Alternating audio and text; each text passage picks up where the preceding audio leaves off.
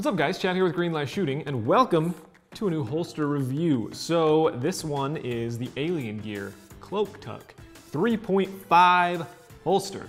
Now these guys reached out to me. They said, you know, they've got their new 3.5 holster. It's an improvement on their 3.0 holster. Can they send one out, get an honest review?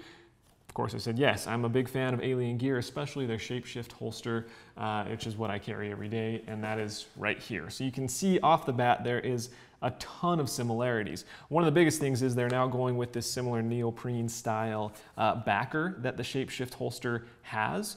The big difference is the shell right here. So it is attached in 4 different places. Now there are pins holding those up, and you can adjust those with some different ones right here, and those will affect your retention. Since there's no, like with this one, you've got your retention screw right here on the Shapeshift. It doesn't have that modular sort of shell, so you're adjusting retention by how close that this shell is to the backer on those 4 positions with these guys. What's the big difference, right? I mean, if this is the same backer and it's less modular, why would I go with this Cloak 3.5? I think the biggest reason is at the sacrifice of modularity, at the sacrifice of not being able to remove this shell and put a different one on, this has a lot more compatibility with a lot wider base of guns.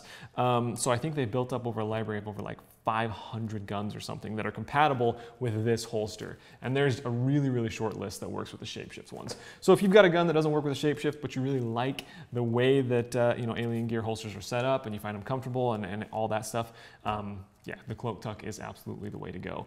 This thing is just as comfortable as the Shapeshift. All you're sacrificing is that modularity. Now, you do have some clips right here, and it's the same way. Everything's toolless, so you can just flip these upside down, take those out, and we've got a whole bag of different clips. You know, if you want them to be different ride heights, adjust your cant, whatever, you've got these 3 different options. You just put them in upside down, twist them around, and they're totally secure. So one of the big deals with this holster is the fact that it's tuckable, right? You can tuck in your shirt, which is a big deal if you know you want to be able to carry in the office space or something like that, but you have to adhere to a certain dress code. You have to have a tucked in shirt or something like that.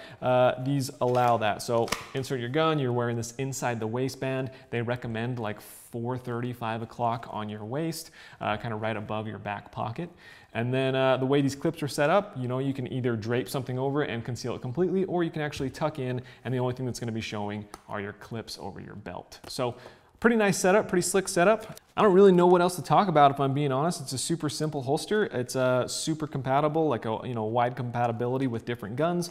It's very, very comfortable because it has that same backer, adjustable toolless clips here. You know, you just can't adjust ride height. Retention, you do need a screw, but I mean an Allen wrench, but it does come with everything right there.